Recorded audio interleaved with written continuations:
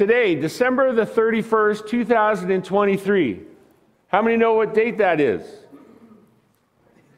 Today, right? It's today. There is no other day but today. And what a great day it is to be in church. It's a great place to spend the last day of 2023. I honestly can't imagine a better place to end the year than with the family of God and with my NLA family. Great place to spend the last day of the year.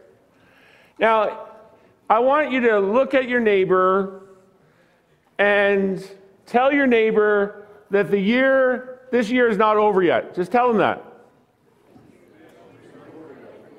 Okay? Tell somebody sitting on the other side. Do you know that the year is not over yet? I mean, I bet you half of you have probably already tuned out. You're already thinking about 12 o'clock, midnight. You're already thinking about tomorrow. But can I tell you that the year is not over yet? We have at least 13-ish hours left.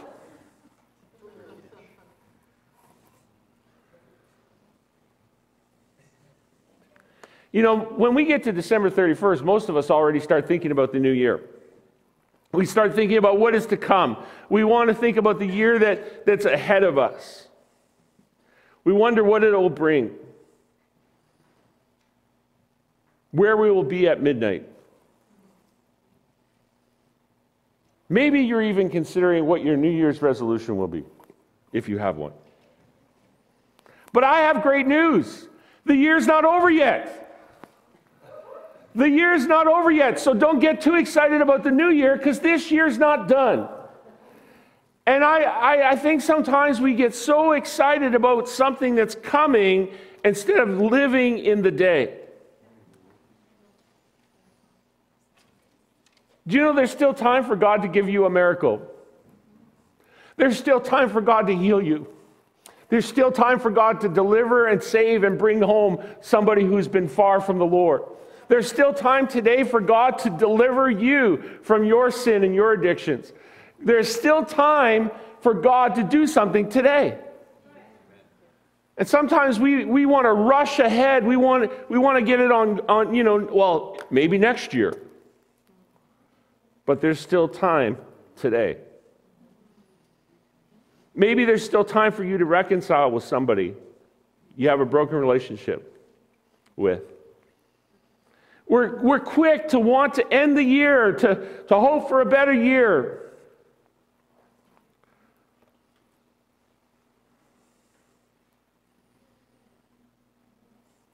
I know what you're thinking, Pastor, like you're nuts. You know, can we just talk about 2024? No, because this year's not done yet.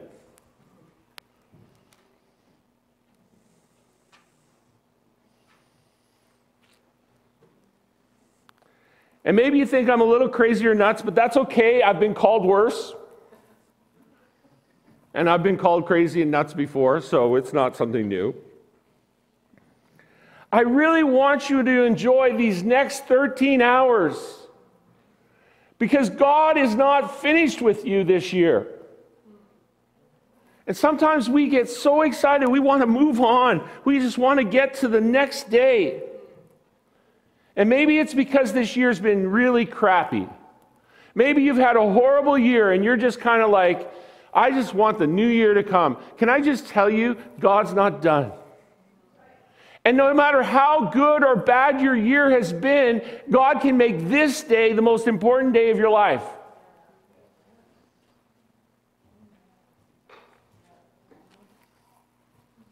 It can be the most important day of your life.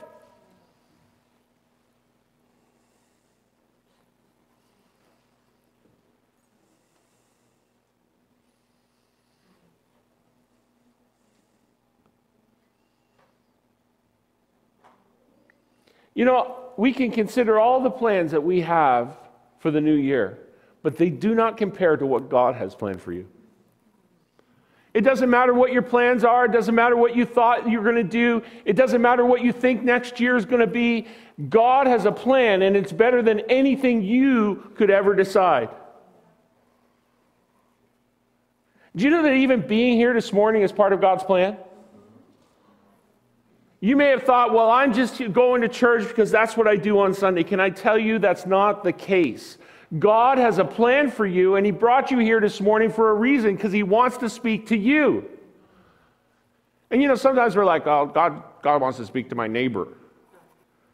God wants to speak to you. It's not by chance or coincidence. You see, God has something for you this morning, and I believe God's here. You're here today because God wants to speak to you. Do you believe that? Do you believe that God wants to speak to you? You see, sometimes we come to church with no anticipation, no expectation of God speaking to us. We have no even thought that he's going to. We just show up because that's what we always do on Sunday morning.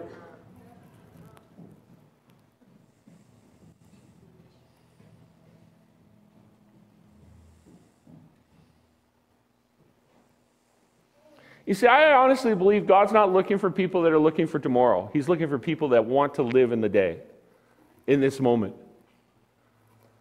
I think sometimes we think about the things down the road. We think about the future. And there are some things that are really good that are coming. Jesus is coming back. That's a thing we need to be looking for.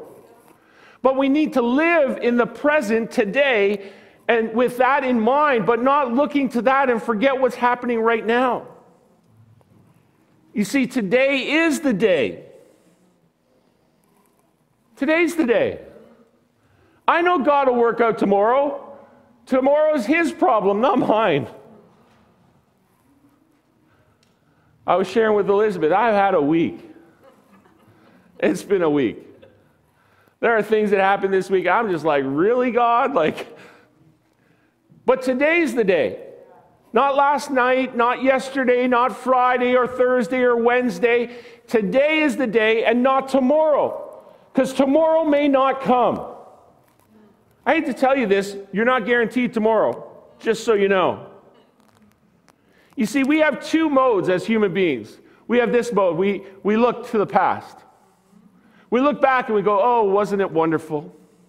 It was so wonderful back then.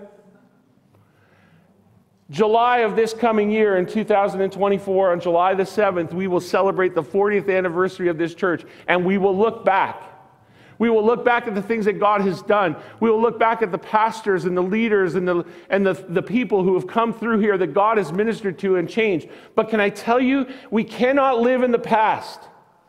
And it doesn't matter what God did in 2023. It doesn't matter what he's going to do in the future, because these are the two ways we look. We either look back or we look forward. Can I just tell you, we need to look at today. How often do you think or talk about today? It's like, well, next week, tomorrow I'm going to sleep, watch a little football, have something to eat. Tomorrow is what I'm thinking about. A lot of us live there. We don't think about the present. We think about what's going to happen later, or we look back to the past and we go, oh, wasn't it great? But all we have is today. You can't change the future, the past, and you cannot know if the future is even a given. All you have is today. The present is the only thing we can have that we can have sure of. And God is the only one that knows it all, and he's the only one that can guarantee it. He's the only one. Now, I just want to give you a perspective about God for a moment before I get into the message. But I just want you to think about this. First and foremost, God never changes. He is always the same. Look at what James says. Every good and perfect gift is from above. So if every perfect gift is from God, right? But it says comes down from the Father of the heavenly lights, who does not change like shifting shadows. God does not change. You change. The people around you change. If you're a teenager, you probably change every 10 minutes, especially if you're junior high. You may say, Pastor, how do you know that? Well, I youth pastored for 15 years. 10 of those years I dealt with junior highs. That's it. I had 40 junior highs, and I'll tell you, their emotions, their opinions changed every 5 minutes, if not every other minute. And girls were even worse. Boys didn't really change that much until they were like 15, 16. Girls, from like the time they're 12 to 14, they 1 minute can love you, the next minute hate you, the next minute don't care if you even exist, and then love you again. It's like crazy. And that could all happen in about the same amount of time as I took to say it. But God does not change. He doesn't. He is the same yesterday, today, and forever. Psalms 102:27, but you remain the same, and your years will never end. How many know your years will end?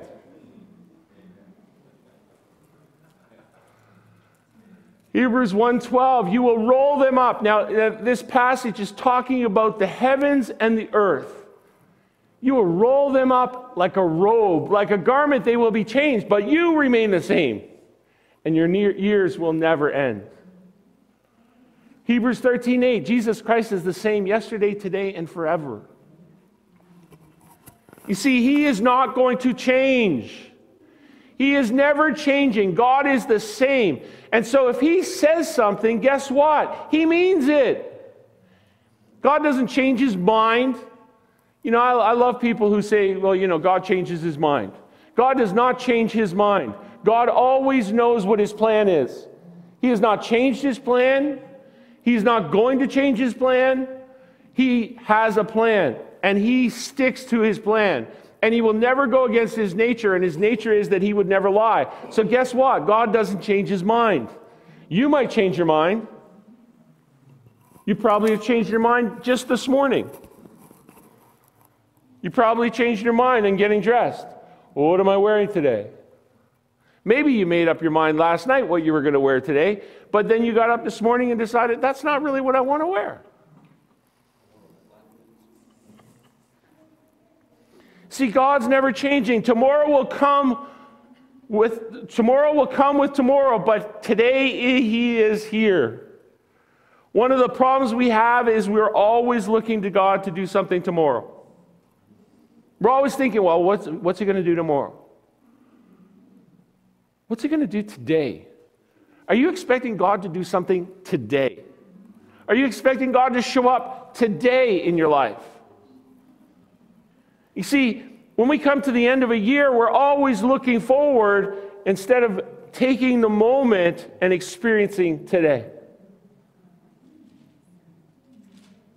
You know, maybe you'll say, well, I'll read the Bible later, or I'll pray later, or I'll try it tomorrow. And sometimes we have the wrong attitude about things. We say, I have to go to church. I have to pray. I have to read the Bible. I have to love people. I have to give. Can I just tell you that is wrong thinking? It's not even good thinking. It's not even healthy thinking. You should be thinking this way. I get to go to church. I get to pray. I get to talk to the Father. I get to give. I get to share. I get to love other people. I get all these things because of him. So now we'll get into the sermon. This is the day that the Lord has made. This is the day that the Lord has made. We will rejoice and be glad in it. Today. Do you realize that today is the day that the Lord has made? You notice it doesn't say tomorrow is the day that the Lord has made? Because when tomorrow comes, it will be today. Do you know that tomorrow never comes? Tomorrow never comes. You can write it on your calendar. Tomorrow will never come, because tomorrow, when it comes, it will be today, and tomorrow will be still coming. We never get to tomorrow. It's always today.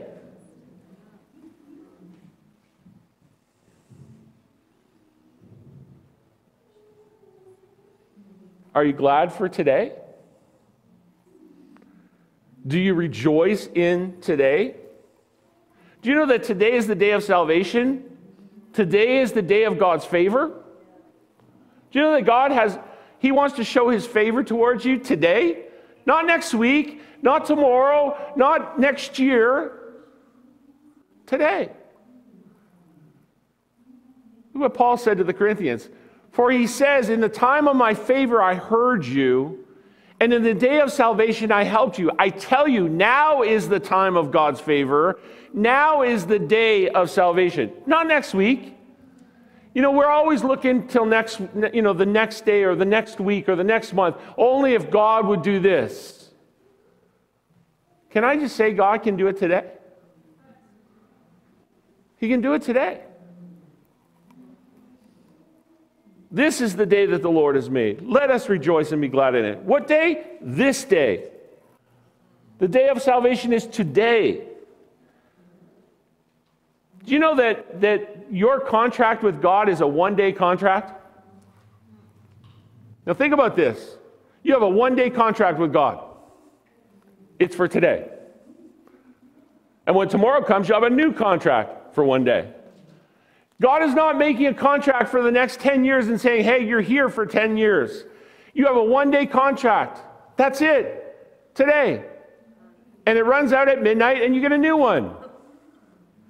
And then God signs the second one and He says, hey, you got another day. I've given you another day because you're not done yet. One day there'll be a day when the contract will be up. And God will say, hey, it's time to come home. But that may not be today, it may not be tomorrow, it may not be next week, it may be for another 30 years, who knows? But the reality is you have a contract for today. Today. Nobody is guaranteed anything about tomorrow. If you woke up and you're breathing today, this is the only day you got guaranteed. This is the day. Now, maybe as Christians, we understand that our day is related to our relationship with Christ, but can you just imagine for a moment, this is the day that the Lord has made. You see, many people, when we get to this day in the calendar year, they start thinking about the next day. They have already stopped thinking about today. Like when they woke up this morning, many of them are thinking about, what am I going to be doing at midnight? Some of you in the room will be sleeping, I'm sure. Probably I will be, maybe. I know Pastor Steve won't be sleeping. You know, there are some things I do not miss about youth ministry. I love teenagers. I love hanging out with them. I love spending time with them. They're awesome. But I don't want to stay up all night with them. I'm so thankful my brother enjoys that. I don't. It's not, you know, there has come to a point where I want to go to sleep. I'm getting old.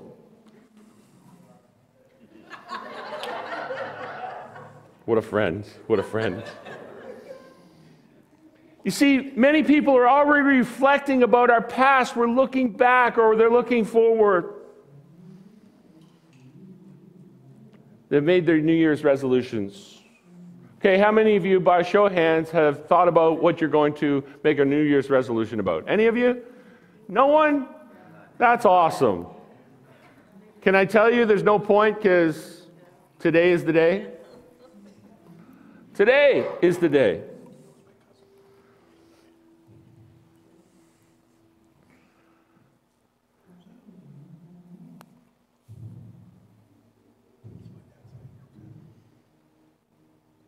You know, many people are thinking about this last year and all the things that have happened.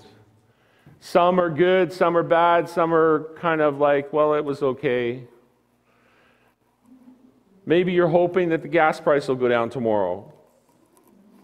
Don't count on it. Maybe you're thinking that, you know, tomorrow will be a new day, so it'll be different. Can I just tell you, stop living in the future, stop living in the past. Let's consider today. Do you know that today is a gift? It is a gift from God. It's a gift. Today is a gift. You've been given a gift. It's called today. What will you do with that gift? I'm happy you came to church, but let me ask you this. What's your plans for the rest of the day? For some, they'll have a nap so that they can, stay up all night with teenagers, youth leaders. You probably need a nap this afternoon, just in case you don't know.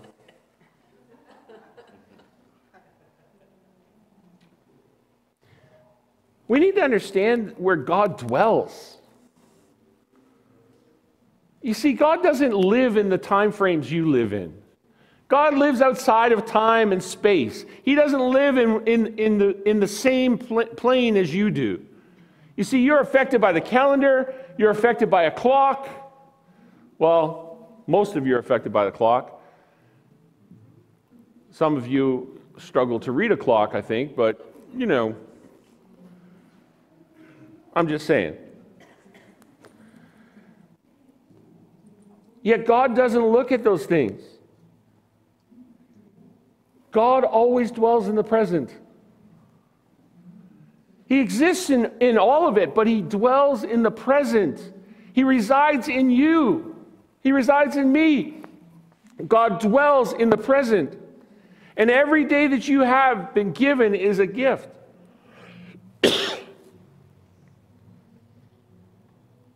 And you may say, well, why is it a gift? Well, it's because the Lord made this day. God gave you a day. He made another day so that you could live. Another day that you could spend time with your family. Another day on this earth. How many of you think the earth is beautiful? Okay, if you've ever seen the mountains or the rocky coastlines of the East Coast or the prairies or even Ontario itself, this country is gorgeous.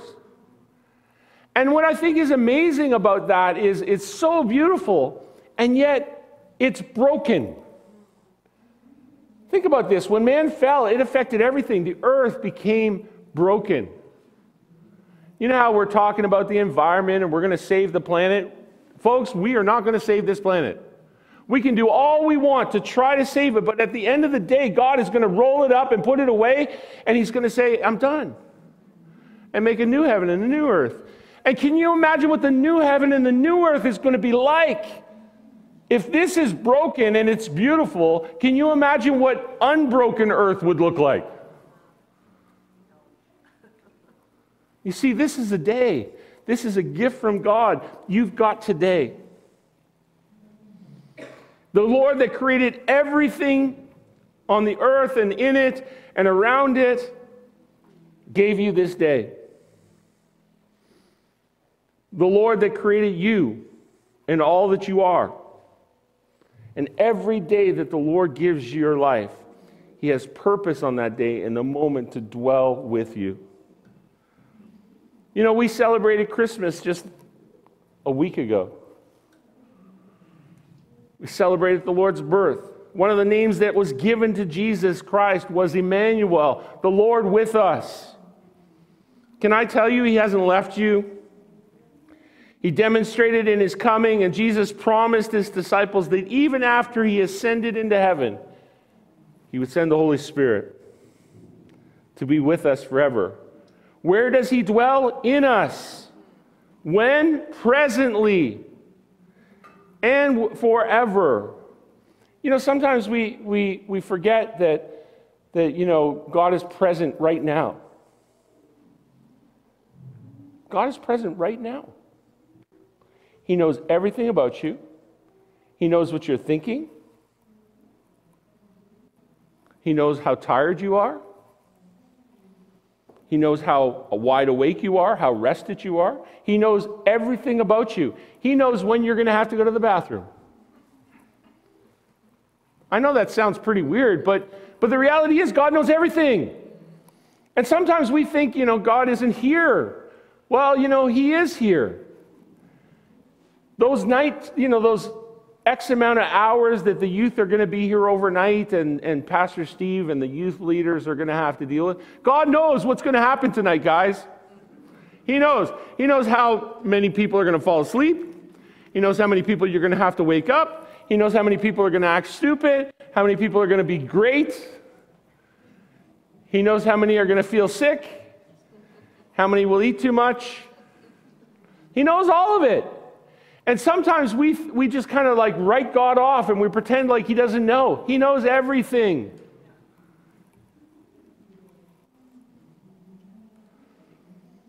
You see, God dwells in the present. God dwells in the day. Now, you all know what this is, right? You should have one in your car or your vehicle. And every once in a while, you should look in it, just in case. Just saying. But the most important time to use this is when you're backing up. If you don't use this, you might hit something. I'm just saying, you might. You see, it's a rearview mirror. The purpose of it is to help alert you to the things behind you, things that may be going by you on the side, coming around you. It's there to help you when you back up so you don't hit something.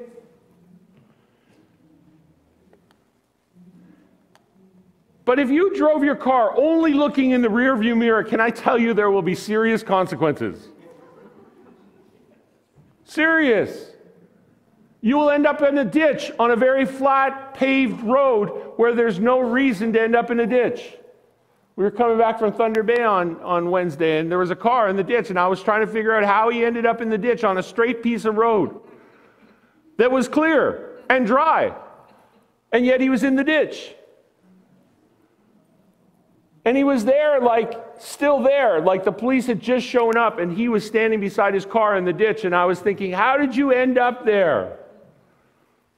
Probably not looking where he was going, probably on his phone, or maybe he was looking in the rearview mirror instead of looking where he was going.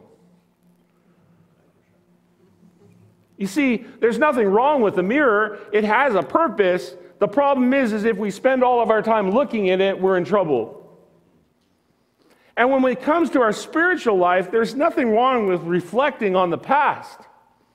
But often we live there. We talk about, oh, it was so much better when I was growing up. You know, we say, oh, well, you know, man, was I so fit back in the day. I was pretty good.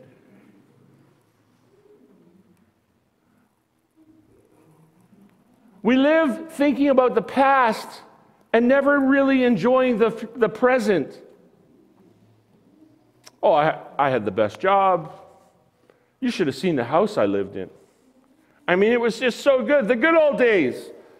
You know, can I tell you that the good old days weren't always as good as we remember? Ask the Israelites. You know, they get outside of Egypt and they're saying, oh, the good old days, back in Egypt, you know, when we had food. They forgot they were in slavery. They forgot that they were being punished. They forgot that they had slave masters. You know, we sometimes look at the past and we glorify it and we think it's so amazing. But can I just tell you, it's not always as good as we thought.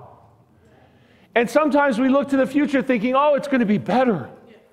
Oh, it's going to be so much better. You see, maybe your past isn't great. And so when you look back, all you have is pain. All you think about is the negative things that have happened. So you don't want to look back.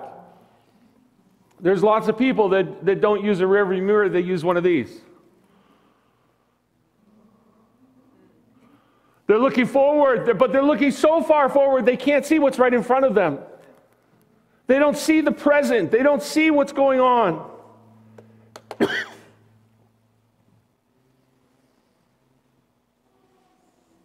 We're so caught up looking into the future that we don't enjoy the present. Now, these are great. They serve great purposes. If you live on the lake and you're trying to see, you know, the bird in the middle of the lake, you can look and see what kind of bird it is.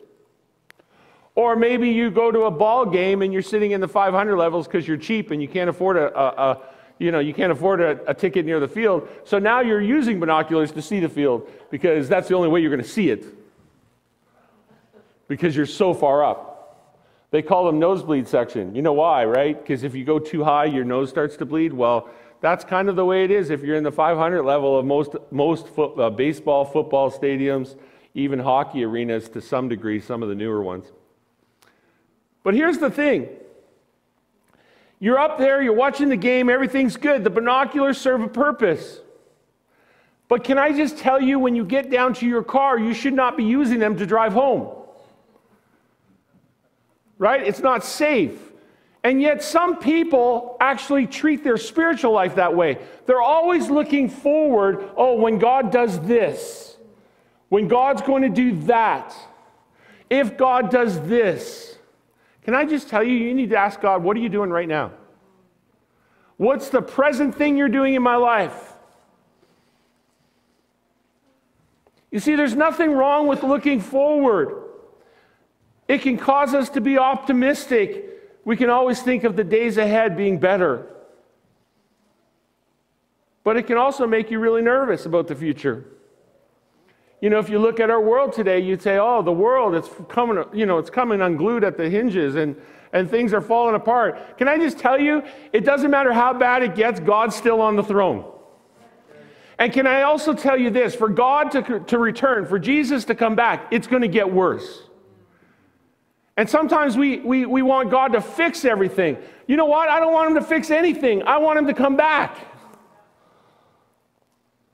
You may say, well, Pastor, that's pretty pessimistic. No, it's not. I want God to come back, and it has to get worse for God to show up. For Jesus to return. The world needs to be a mess. So don't get excited or worried or fearful. He is in control. He still sits on the throne. He's still in charge.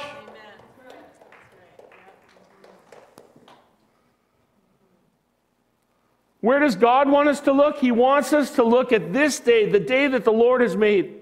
Let us rejoice and be glad. Have you ever noticed when you're stressed or worried, it's usually not about right then, right that moment? It's not about what's happening at that moment. It's about either what's happened in the past or what's going to happen in the future. We get stressed over things we should not worry about.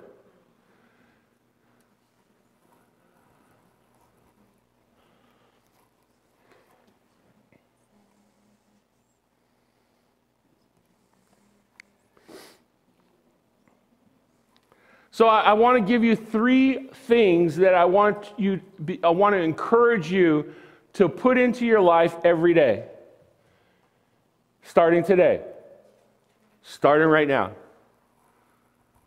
These are 3 things that you need to do to stay in the present and not get caught up in the future or the past. First and foremost, we need to seek him and trust him. Do you know sometimes the reason we look forward or we look back is because we don't trust God for the present. We think that God's going to do it down the road.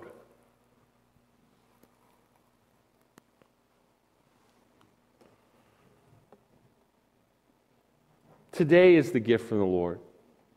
For you to seek him, to trust him. That's the number one reason why you're here. Is to trust him, to seek him. God wants to meet with you. God wants to be with you. God desires to have you as his children. God's desire is for you, not anything on this earth. You know, he's going to roll this earth up and put it away, but he's not going to do that to you. And you know, sometimes we really get kind of caught up in this. We're so caught up in what the future holds.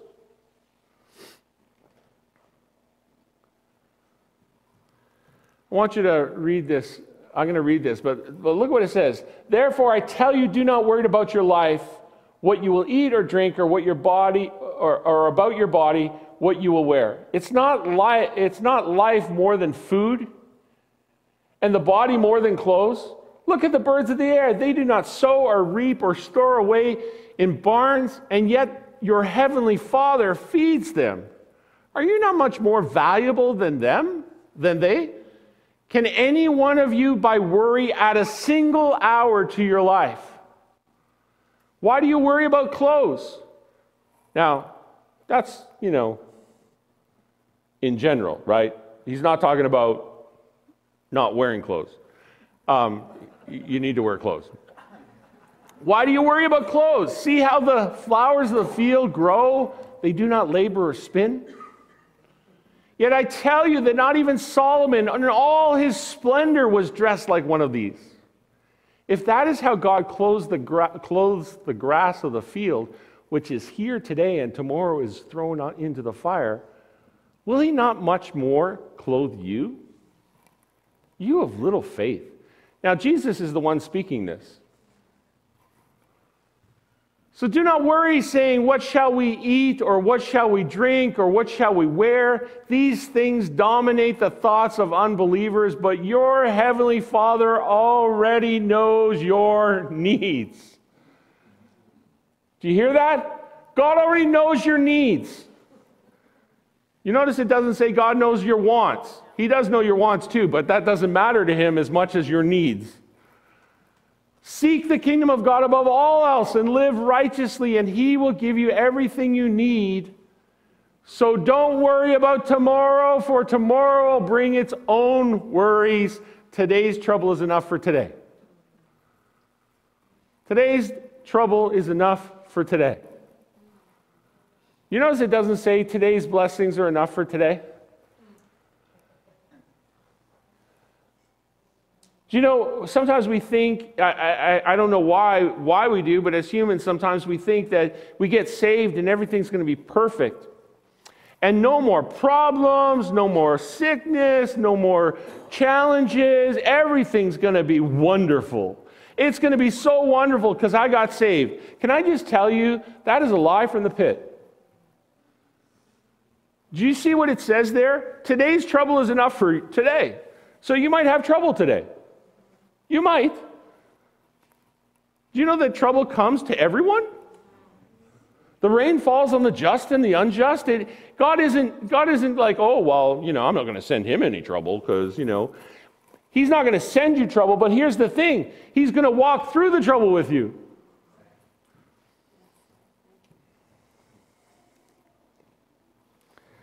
Therefore, I tell you, do not worry about your life. In other words, what are you sweating about? What are you sweating about in your life? Who are you going to marry? Where are you going to go to school? What kind of grades you're going to get? What kind of job you're going to have? What kind of income is going to be developed? Where you're going to live? Where you're going to go? How your kids are going to turn out? Can I tell you, there is no point worrying about your kids. And every parent in the room just said, but I always worry about my kids. Yeah, you should, but the reality is, God's got them in his hands.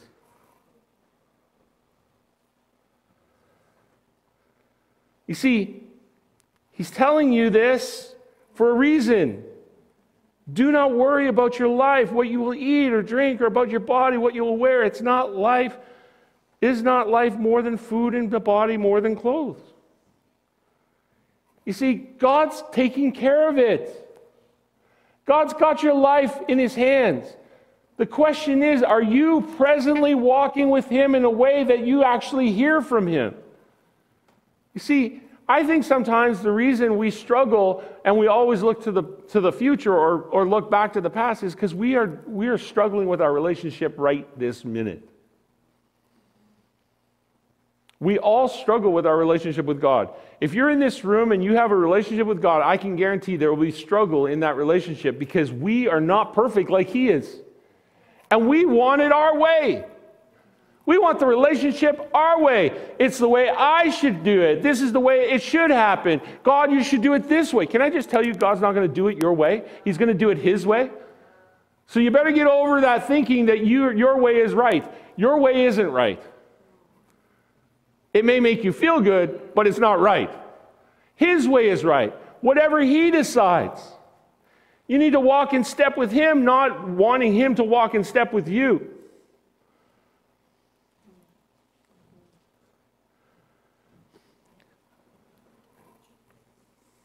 Look at what he said in chapter 10. I mean, not one sparrow falls to the ground without your Father knowing about it. Now think about that, folks. Have you ever seen the size of a sparrow?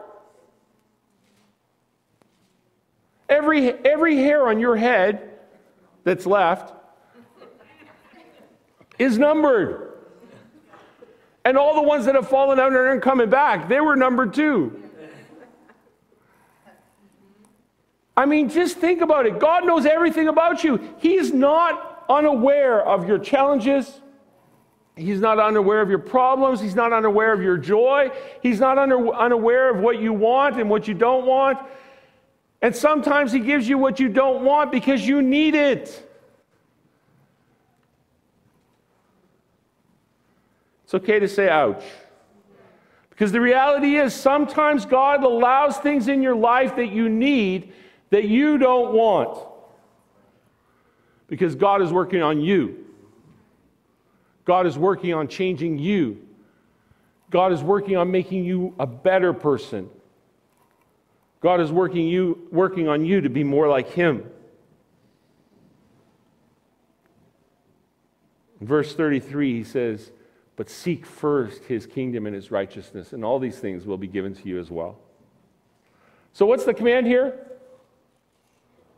What is it? Seek what? Seek his kingdom. His kingdom. When are we to seek it? First, right? It says, seek my kingdom first. And then when? Today. Not tomorrow. Don't seek his kingdom tomorrow. Today. Seek him today.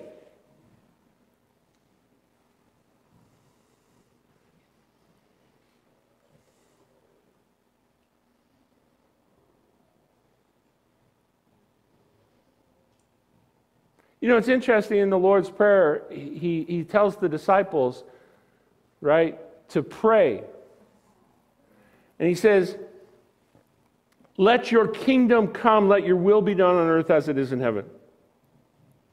And that's really saying, Lord, let your reign and rule in my life. We're seeking you, we're seeking your face, we want what you want. You know, many times we go to God and we tell him everything we want.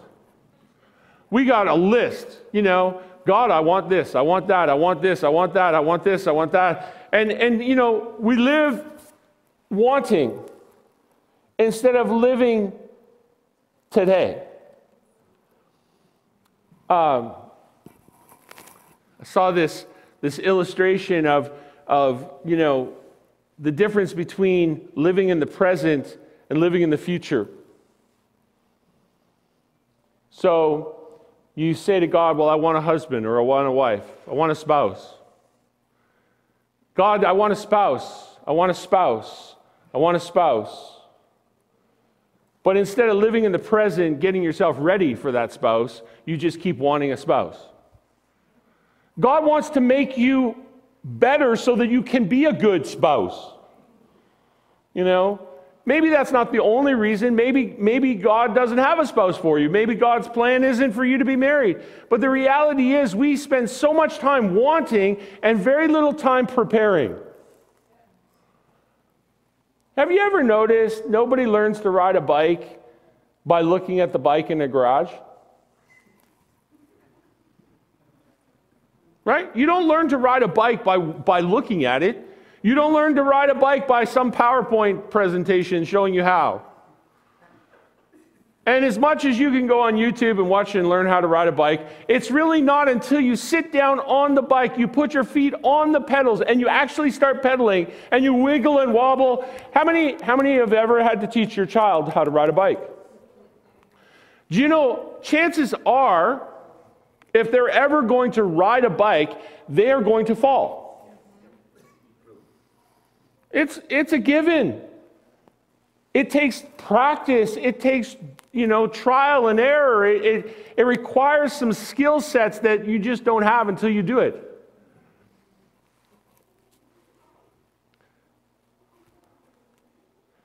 The reality is sometimes we ask God for something, but we never prepare for that thing to come. And we live in this futuristic thing. Oh, God's going to do. Well, you know what? Maybe He's not. Maybe He's waiting for you to get ready. And the only place you can get ready is right now in the present. You can't get ready next week. Because guess what? Next week will come and there'll be no thing there that you want. God is always working in the present, never working in the future. He already knows the future. He doesn't have to work over there. He's working right here, right now with you.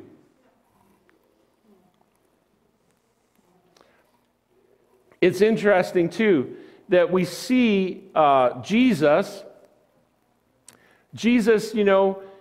was always going to the Father. He was always seeking out God's kingdom. He was always seeking the Father.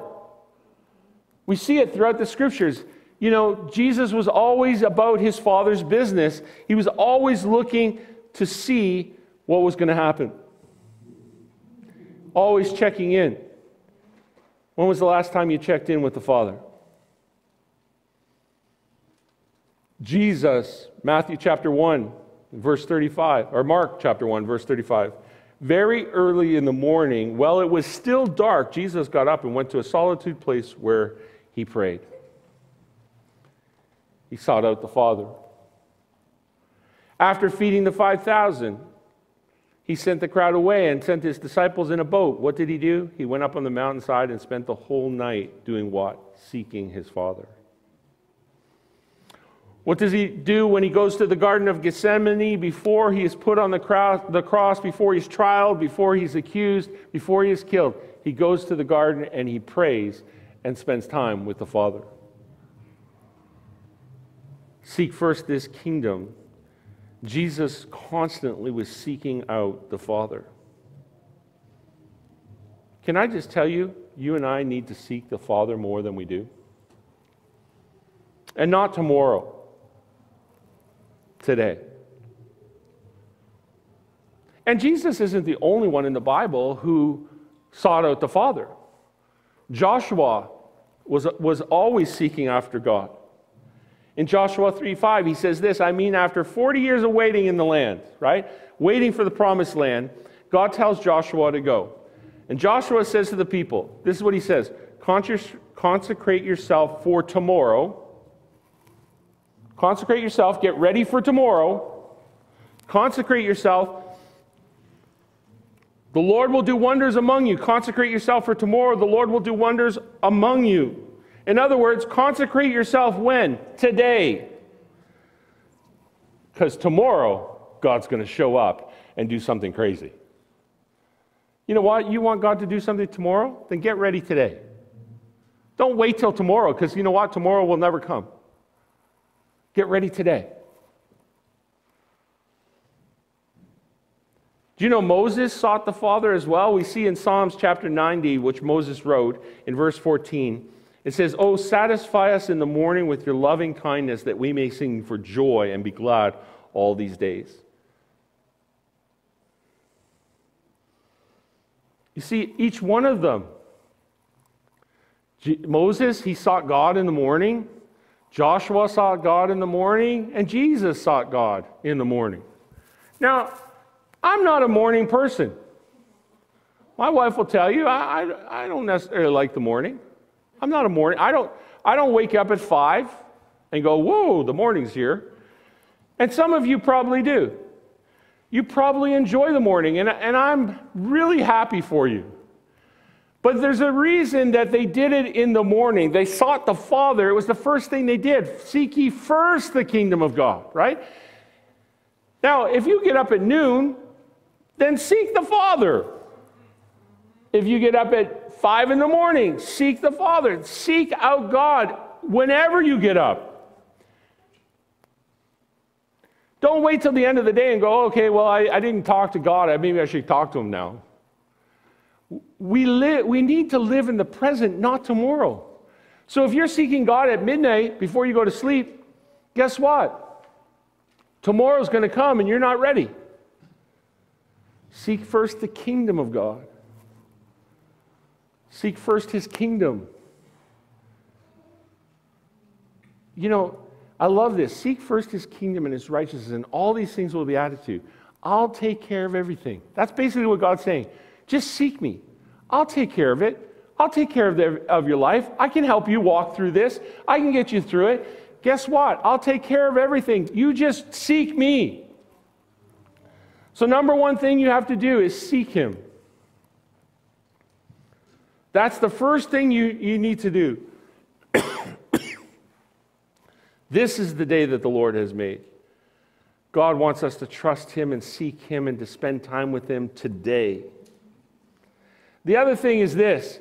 You have to choose to make the most of every opportunity that comes your way. Now, you may say, Pastor, I don't even see the opportunities coming my way. It's probably true. Most of us are unaware of what God is doing. Sometimes we are so unaware that God shows up, he does something, and we kind of go, wow, how'd that happen? Look what Ephesians says. So be careful how you live. Don't live like fools, but like those who are wise. Make the most of every opportunity in these evil days. Do you know, if all you do is spend your time looking at the evil days and going, oh, it's so evil, you're not going to accomplish much.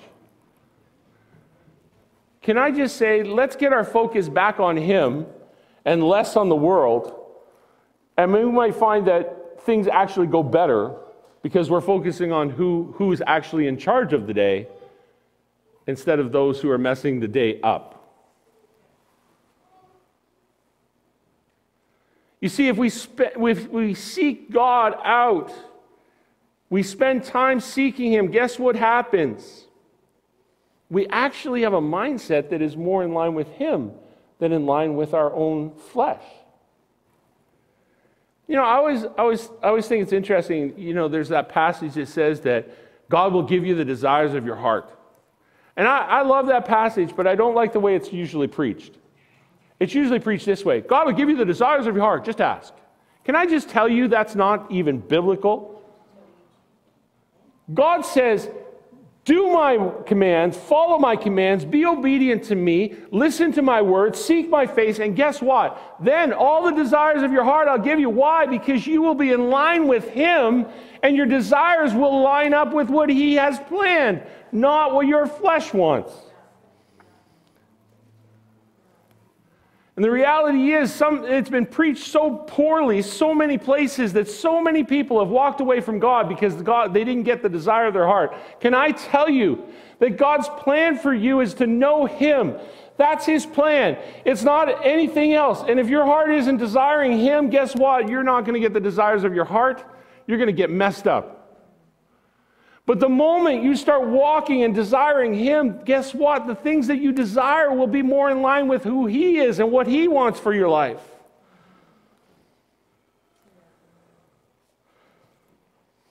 You know, I'm pretty sure, look at this.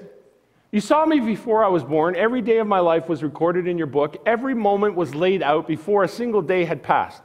Now, this is what God says about us. Now, here's an interesting thing. Do you know that nobody has shown up in heaven?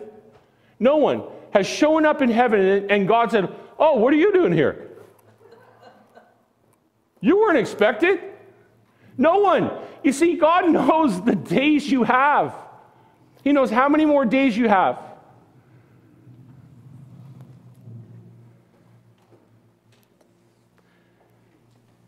Nobody arrives in heaven. What are you doing here? You know, it may be tragic on earth when someone passes away, but I can promise you that when someone dies, it's the right time. No matter what we think, because it's God's time. God's got it in control. God's got it planned out. God knows when that person's going to arrive in heaven. He's not surprised by it. He's not like, oh, wait a sec, you're not on the list for today. God's not in that business. God knows everything.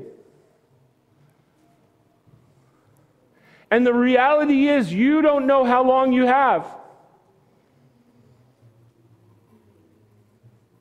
I don't know how long I have. You may be sitting here saying, Pastor, this is really depressing now. Can we talk about something that's like exciting? Well, I just want you to know this. You have today. The year's not over. You have today. And guess what? Today's a good day because the Lord made it. Today's a good day. Tomorrow might not be a good day. Today's a good day.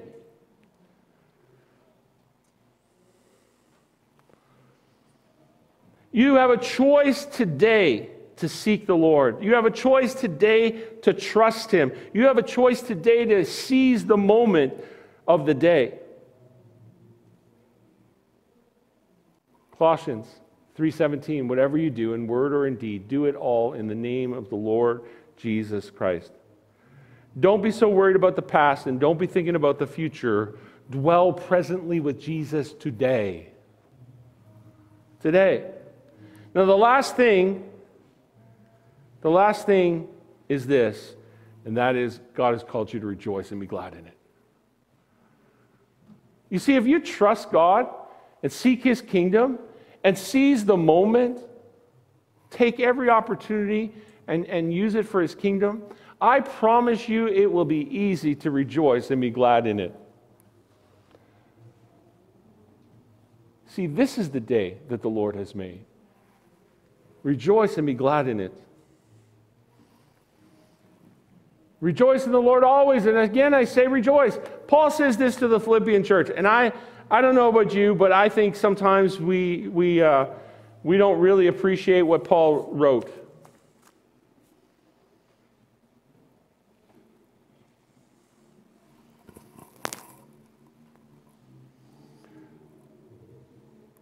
You know, to rejoice is exceedingly abundant joy. Thankful for where I'm at. It doesn't mean that I have to be thankful for every circumstance that happens to me. It means I rejoice in what is happening with God, not my circumstances. Do you know, I don't think anyone really wants something bad to happen to them. God is present and He's working it together for good even when things go wrong.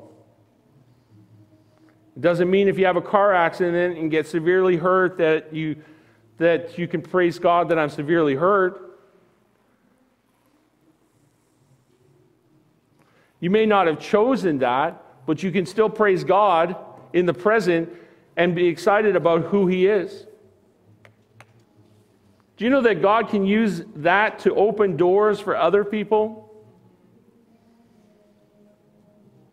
You ever notice when Christians go through difficult times, they have exceeding great joy on the inside. It stirs their faith. Has that ever happened? You see somebody, they're going through something, and they still have joy in their life. And they're like just trusting God, even in the midst of tragedy. I experienced that a number of times. I've experienced it over and over in hospital rooms, sitting beside somebody who's passing away, who's going through a hardship, and yet God is still on the throne in their life. They're still rejoicing, even in the midst of death. You see, there is something that happens in us when we start to seek Him and we stop thinking about us.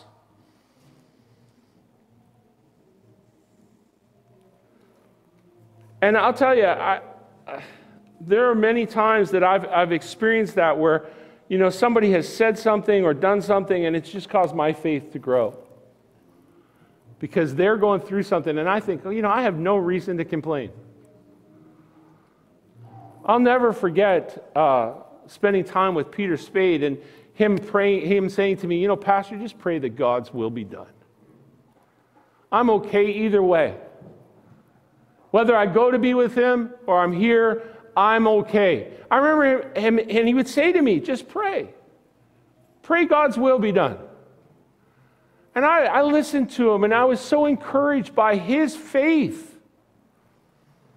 You know, I shared a few weeks back, you know, one of the young people who were in our youth group in Edmonton, who's now an adult and has children, and their daughter's been diagnosed with a rare disease, and you know, she may not make it to her 12th birthday. And he shared this with me, and as he's sharing, he's saying, but I'm trusting God.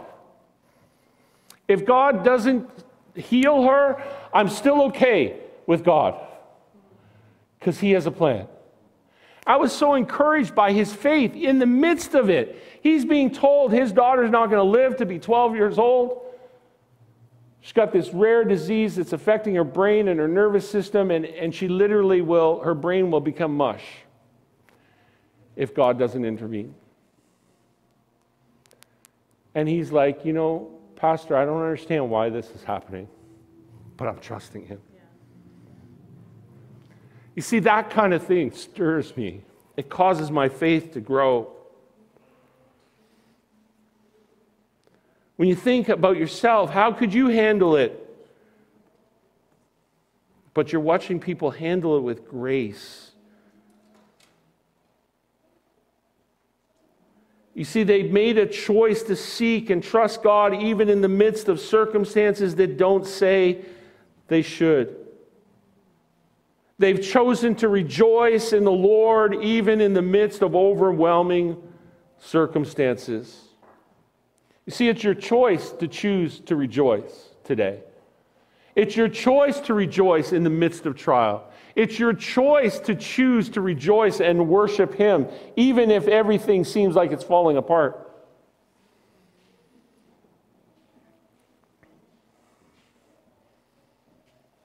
Maybe you're sitting here and you're going, oh, Pastor, that's a great sermon. Come on. Can I just tell you, it's not for tomorrow. It's for today. You have to make the choice today to rejoice.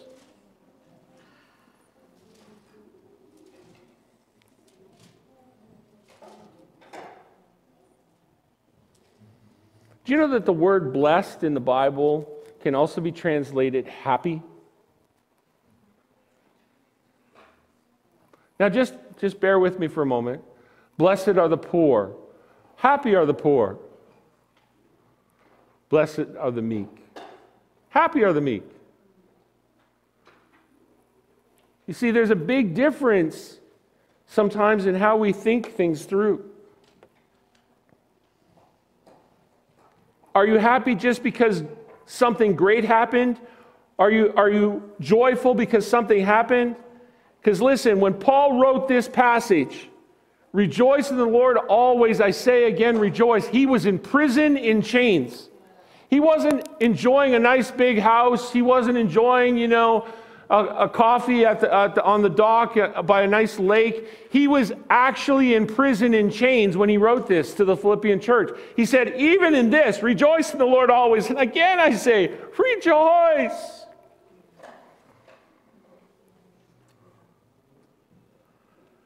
At any moment they could chop his head off, and yet he's saying, rejoice. I don't know, maybe you wouldn't be able to do that. I don't think I could. I'm like, okay, God, get me out of here. And he's saying, rejoice. And again, I say, rejoice, rejoice, rejoice, rejoice. And again, I say, rejoice. He actually said, for me to live as Christ or to die is a gain.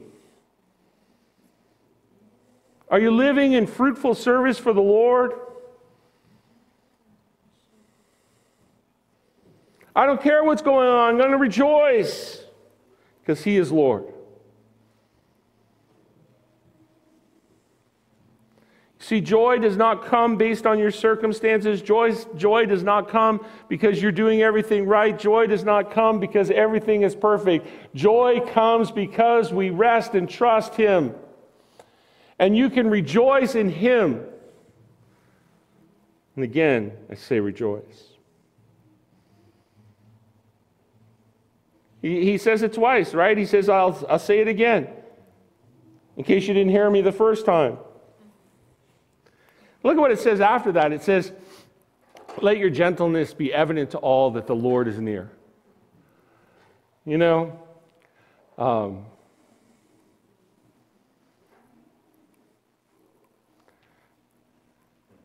you ever let your gentleness not be gentle?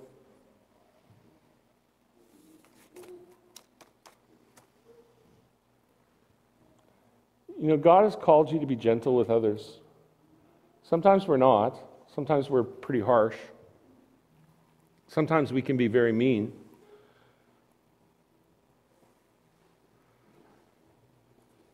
But see, when we rejoice, even in the midst of trial, even in the tough times, there is something that happens to us. Because God is working out in our lives. Paul goes on, after he says, right, he says this, rejoice in the Lord always. I say again, rejoice. Then he says, let your gentleness be evident to all. The Lord is near. But then he says this, don't be anxious about anything. But in every situation, by prayer and petition for thanksgiving, present your request to God. Are you thankful? Are you thankful? You see, because God is really at work in your life, whether you realize it or not. I think sometimes we miss out on what God is doing because we're too busy looking forward. We're too busy looking down the road and wondering what's going to come. And he's saying, what about right now? Right now. Is he speaking to your heart right now?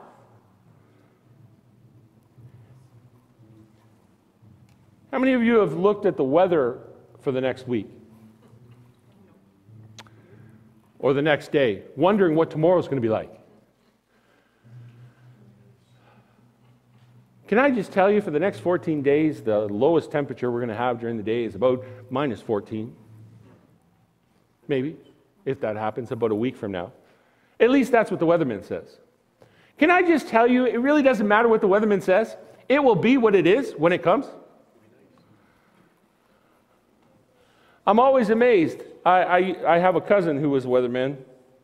He's retired now, but I asked him one time, I said, what's it like to get paid to lie? And he looked at me and he says, I don't lie. I project what it might be. I don't really know what it's going to be. I'm saying this is what it possibly could be. I'm not lying. I'm not saying for sure it's going to be minus 14. He's a funny guy. He is a funny guy. Don't be anxious about anything. And then look at what it says in the very last verse of this passage. And the peace of God, which transcends all understanding, will guard your heart and your mind in Christ Jesus. Where is your heart and your mind today? You see, it takes a daily choice to rejoice.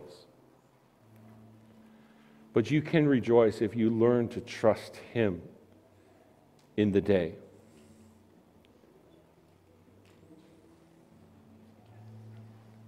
And you know what? Tomorrow morning you get to try it all over again. Fresh start. Every morning is a fresh start. Just like His mercies are new every morning, so is your fresh start tomorrow morning. But can I just tell you, enjoy the present today. Use this present, this gift, this moment. Don't waste it.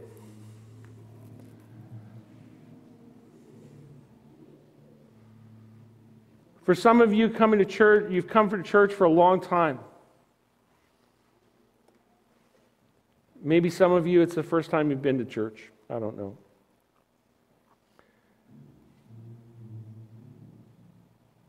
Hebrews tells us over and over again, today, if you hear the Lord's voice, do not harden your heart. Because for some of you, you were saying for some of you, maybe you're saying that, is this Jesus thing real? Can I just tell you it's real? Maybe you're sitting here and you're saying, well, I'll sort it out next year. I think I'm going to get serious about Jesus this year. You know, I always love people who make these kind of New Year's resolutions. I'm going to read the Bible more next year. I'm going to pray more next year. I'm going to help people more next year. You know what? Start today. Today is the day that the Lord has made. You don't have to wait till next year, even if it is only 13 hours away or 12 hours away. Start today. How about today?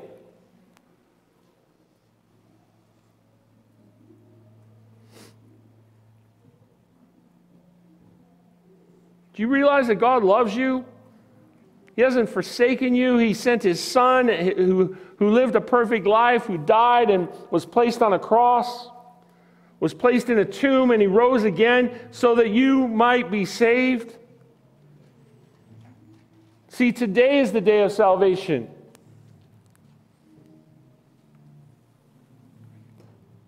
And maybe you're sitting here today and you're saying, you know, I got saved years ago and God has just been so great. But you know, he's really been pushing me lately in regards to this, because there's this thing that God wants me to do and I haven't done it. And you know, God's really pushed me. I'm going to do it tomorrow. Can I just say, do it today?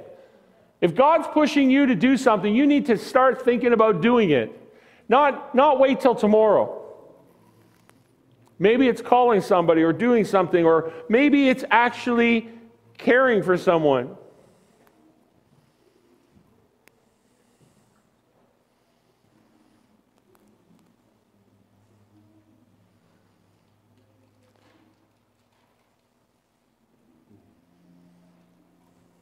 I believe God wants to do great things in our lives.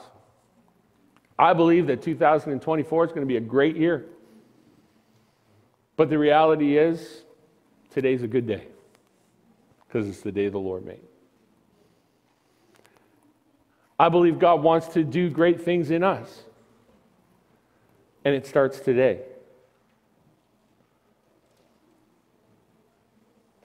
This is the day that the Lord has made. I will rejoice and be glad in it.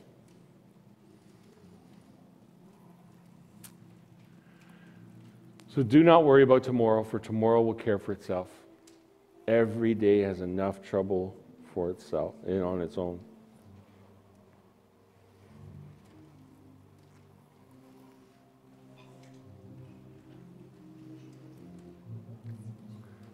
If you're thinking about tomorrow, thinking about next year, can I just help you to shift your mind back to the present? Maybe you're thinking about what I'm going to have for lunch. Can I just say, you're going to have something to eat? Probably. It may not be what you're thinking about right this moment, but can I just tell you, you don't need to worry about it? Because God's got your life in his hand. You need to trust him. You need to seek him. You need to walk with him.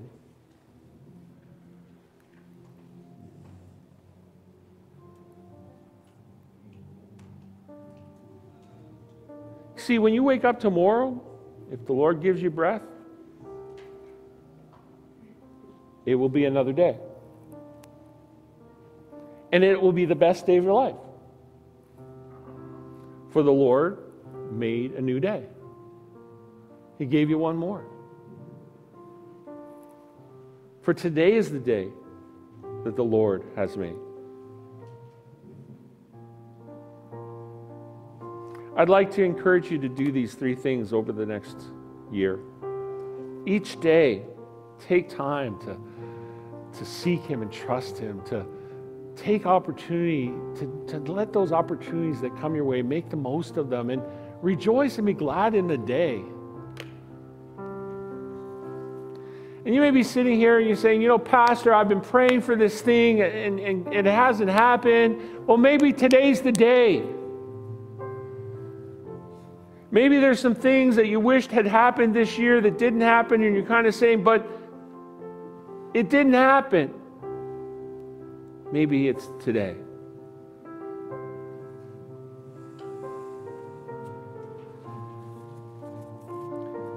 I'm always amazed at how God shows up when you least expect it.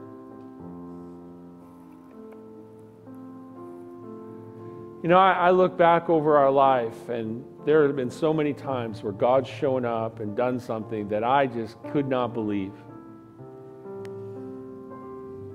You know, God is in the business of caring for us even when we don't care about ourselves. And I've watched how God has stepped into my life in times when I thought, God, like, I don't need this. And then I did. I'll never forget when my dad died, I was 14 years old, and about a month before he died, I got offered a job.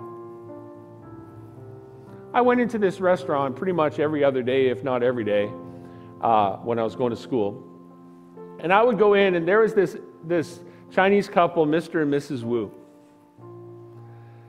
And Mr. Wu was always friendly. He would always greet me and welcome me to the restaurant. And Mrs. Wu was always chatty and friendly.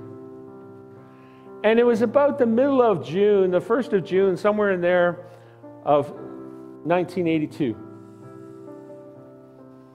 I was 14 years old, and I walked into the restaurant this one day, and Mr. Wu said to me, "Mark, will you like job?" And I said, "Mr. Wu, I don't need a job." "Mark, I give you a job. I give you a job." I said, "But Mr. Wu, I don't need a job." He said, "No, Mark, you need a job. Come work for me." I said, "Okay." So I started working for Mr. Wu. I worked 2 weeks. The restaurant was closed for a week, and the following week, my father passed away. I worked there for 4 years. God knew my need before I knew I had a need. You see, God knows you. He knows what you need before you need it, and He can take care of you before it happens. I worked there 4 years. Got me through high school. I helped my mom pay bills after my dad died. I walked that road of having to grow up. I wasn't even serving God when I got the job. 2 years later, I gave my heart to the Lord, and my life was changed. Eventually, I went to Bible college. But the crazy part is that God gave me, over and over, God gave the things I needed before I needed them. I had a job in the printing industry that paid me very, very well at that time. I was 18 years old, and I was making more money than my brothers, who were all much older than me. And God gave me a job I shouldn't have even had. Found favor with my boss. They kept giving me more money. They kept increasing my pay. And then God said, "Well, it's time to go to Bible college." And I was like, no, God, like, you just gave me this good job and it pays really well. And I don't mind giving my money to the church. Like, I'm quite happy. I don't need to go to Bible college. No, it's time for the Bible college. Do you know that job paid for my schooling? I never came out of Bible college with a debt. God took care of my need with something that I was good at. You see, God is always looking out for your needs long before you realize it, long before you're able to see it, and God's already working it out. You need to seek Him and trust Him. And sometimes the waiting is the hard part. We wait and we go, "God, when? And He's already working out the details. There are many moments that I can look back and I can see God's hand in my life. But the reality is we need to trust Him for today. I can look back and look at all those moments and say, "Yes, God, you met my need, you did that, but what do I need today?" I don't know what your need is today, but God is not afraid to walk with you in that need, and He's not afraid to meet that need even today, the last day of this year. So I'm going to encourage you, if you're here today and you just need something from God, I'm going to encourage you to come and find a place at this altar and pray and seek His face for a few minutes. Kayla will play. You don't need to rush out. Can I just say, seek Him for a few minutes? Rejoice in Him, because guess what? This is the day that the Lord has made. This is the day. Would you stand with me this morning?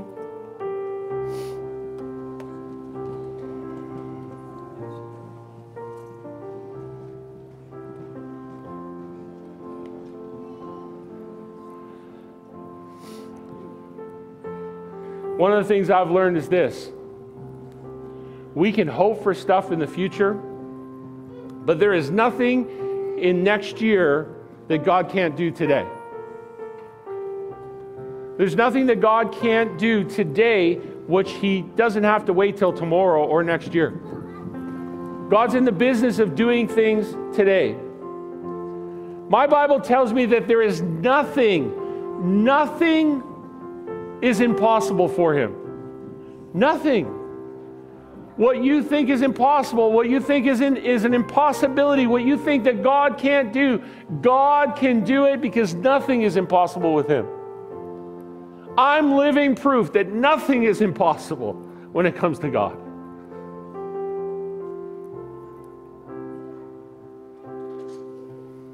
Nothing is impossible with Him.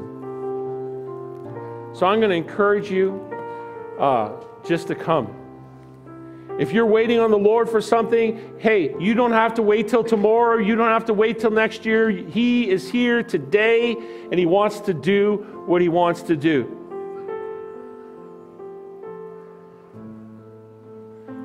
You see, when we start recognizing Him, He starts showing up in ways that we never thought He would.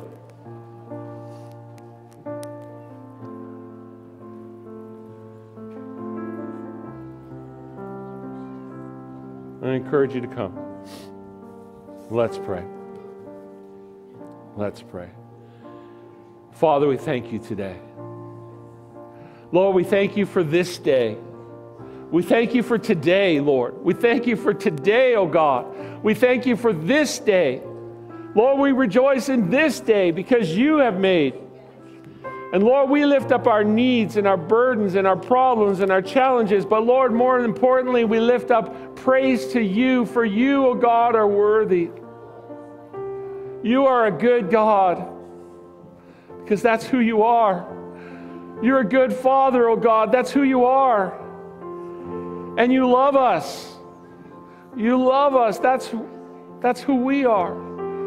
You love us because we are Your children. And so today, Lord, we say yes to You. We say yes to the today. And Lord, we rejoice in today. For this is the day that the Lord has made. Rejoice in it. Yes, Lord. Father, we thank You today. Lord, we thank You for this year, for all the things that have happened. Lord, for all the good things and even the bad, Lord, we rejoice in all that has happened because You, oh God, are worthy of praise and honor and glory. Just encourage you, if you want prayer this morning, we're going to pray with you. If you need to go, feel free to go. But if you'd like to stay in a atmosphere of prayer and worship, you're welcome to stay. And we're just going to pray with anyone that wants prayer this morning. And just encourage you to enjoy this day, because this is the day that the Lord has made.